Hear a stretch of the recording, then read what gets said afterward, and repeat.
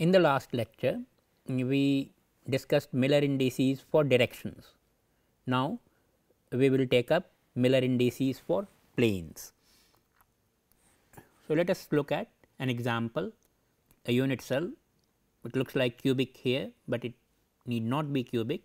So, in any unit cell, we have a plane shown in the triangle here, which is passing through 3 corners of the unit cell, and we want to specify, give a name or give a Miller indices to this plane.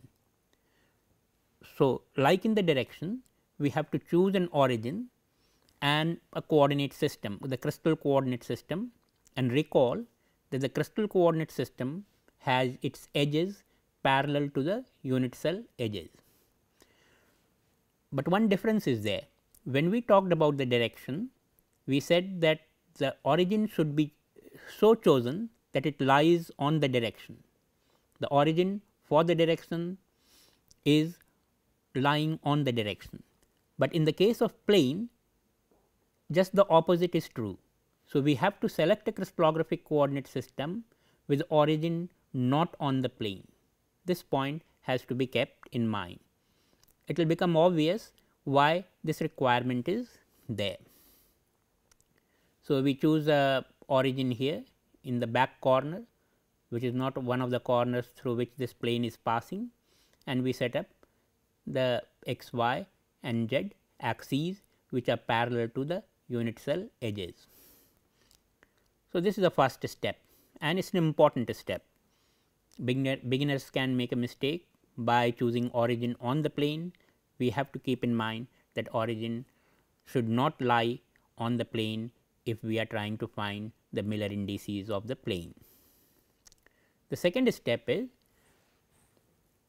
find the intercepts along axes in terms of the respective lattice parameter.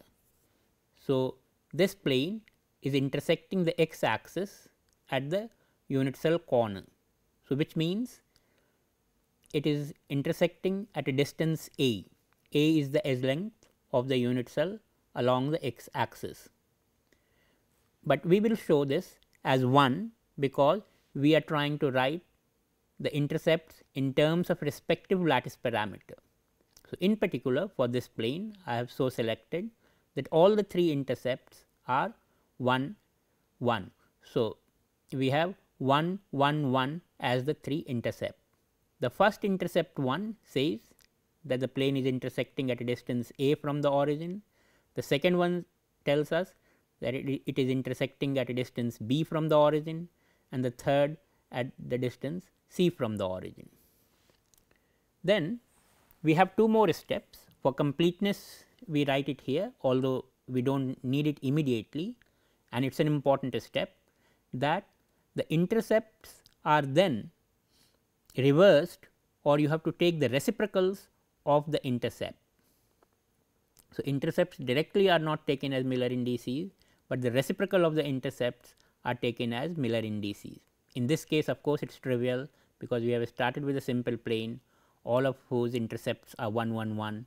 So, taking the reciprocal, it still gives me 1 1 1.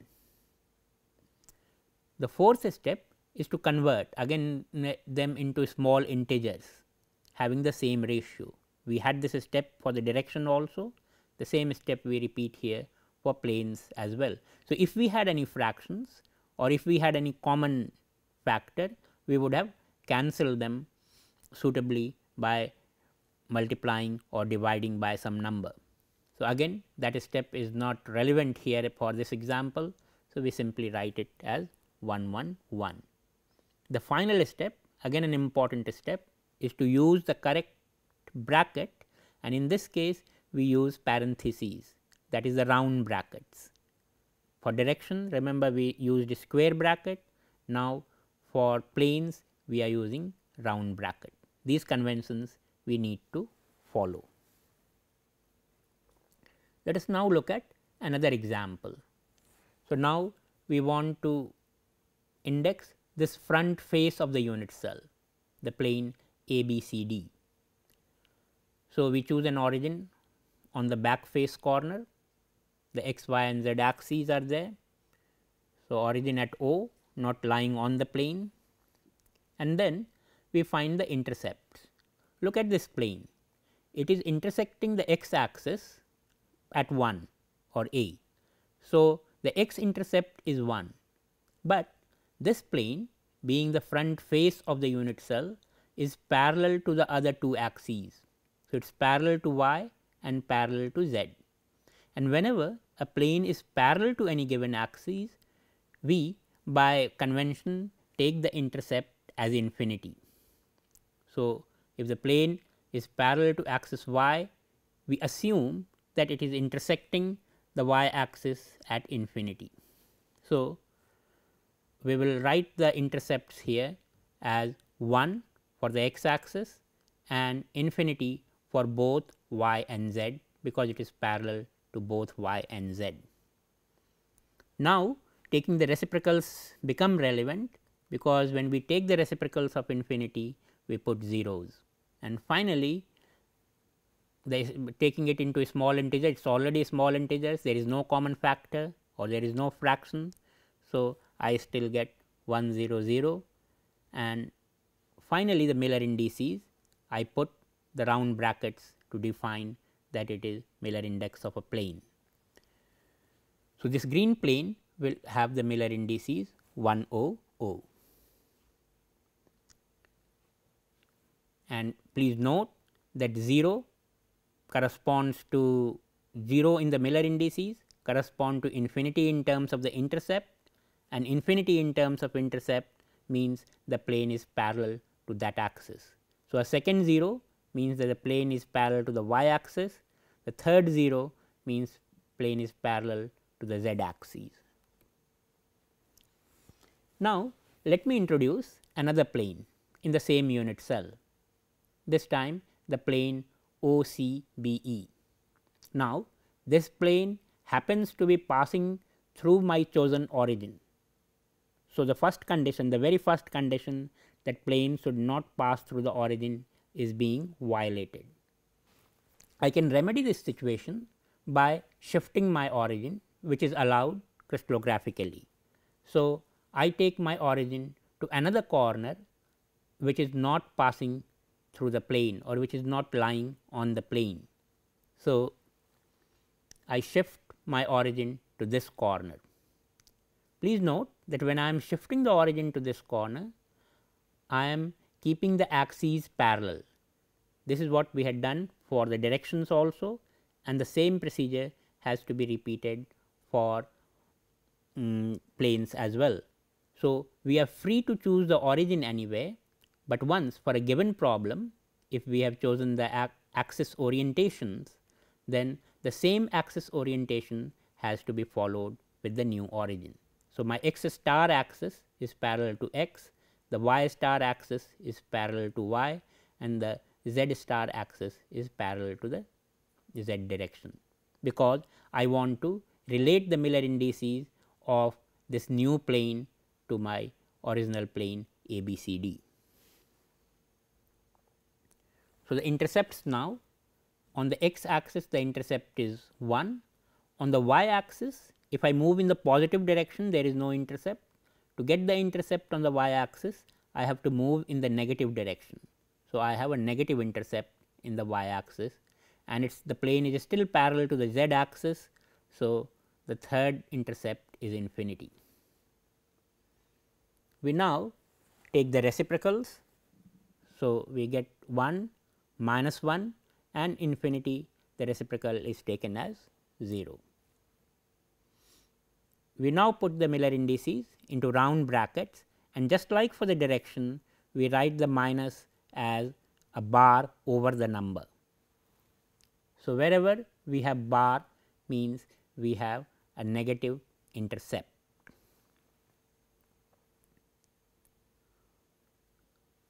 Let us make this point that whenever we write Miller indices of a given plane, actually it is not representing only that plane, but all parallel planes. So, Miller indices of a plane specifies only its orientation in space and not its position. It can be any plane parallel to a given plane. So, when I say 1 0 0, I did it for the front face of the unit cell, but the back face also will become 1 0 0 and all faces parallel to this will be 1 0 0. So, all parallel planes have the same Miller indices, and in fact, we also have the convention that if all indices are multiplied by -1, that if all of instead of the indices h k l, if we take the negatives of them minus h, minus k and minus l, or bar h, bar k and bar l, then they represent the same plane. This is true because we are free to choose the origin, and these two indices depend on which side of the plane we have chosen the origin. Note that any plane will divide the space into two halves. We are not allowed to choose the origin on the plane. We can only choose the origin on one side, one half of the plane or the other half of the plane. So, when we choose the origin on one half space, we will get one set of indices, and if we choose the origin on the other side, we will get the negative indices. So, for example, the 1 0 0 and bar 1 0 0 actually represent the same plane. There are situations in which we may like to distinguish between these, but this is the usual convention. Now, just like we saw that there are symmetry related directions and there was of interest to represent them by one set of Miller indices, all symmetry related directions, similar convention or similar requirement is there for Miller indices of symmetry related planes. So, if we have a set of symmetry related planes, then we put them, one of the indices we put them in angular brackets, sorry, not angular bracket, curly bracket. So, if you use this curly bracket, it represents not only the HKL plane, but all other planes related to HKL by the symmetry of the crystal. So, for example, we know that by symmetry, if I have a cubic unit cell, by symmetry all faces of the cube are equivalent. They are symmetry equivalent because they are symmetry operations of the cube which will take one face to the other. So, let us look at the front and back faces. So, we have 1 0 0 and bar 1 0 0. Then we have left and right faces.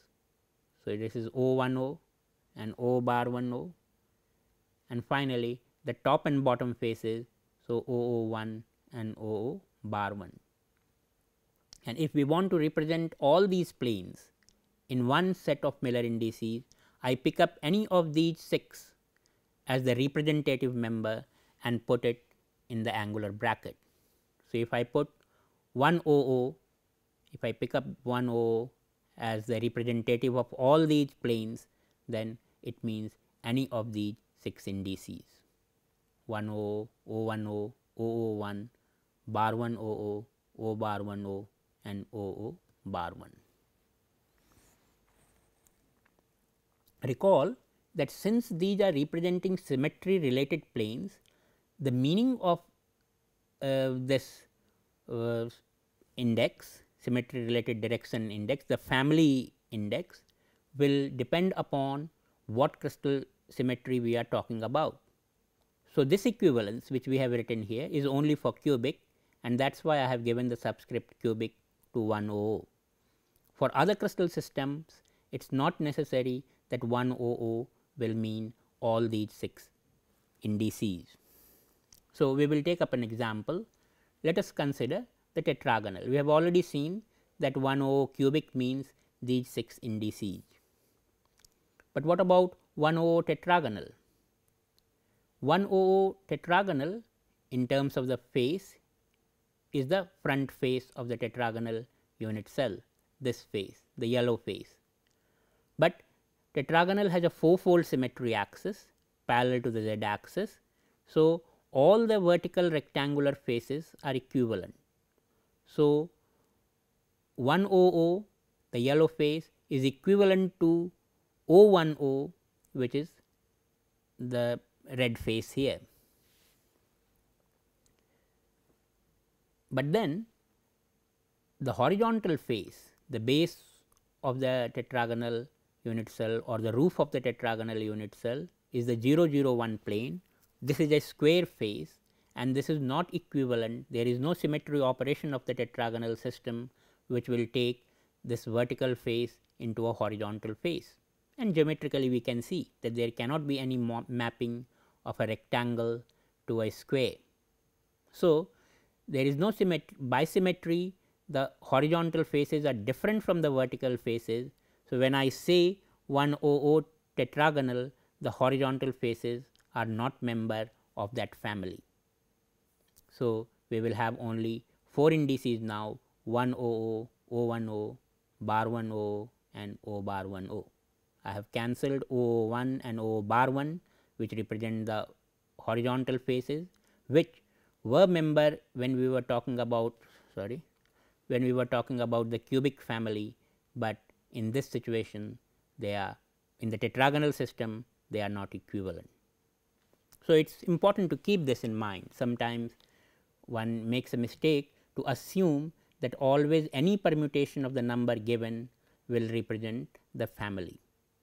This will be true only for cubic system, because in cubic all 3 edges are equivalent. So, the numbers corresponding to those edges can be permuted. In other systems we have to be careful. So, in tetragonal the x and y were equivalent. So, x and y can be permuted, but z is not equivalent. So, the z indices cannot be permuted. So, finally, let us complete this discussion on Miller indices by summarizing our notation. So, we have seen that Miller indices of a direction, we used UVW inside a square bracket. Then Miller index of a single plane, we had HKL in a round bracket. If we talk of symmetry related family of directions, then we use angular bracket, and if we use symmetry related family of planes, then we use curly bracket. So, with this we end the discussion of Miller indices.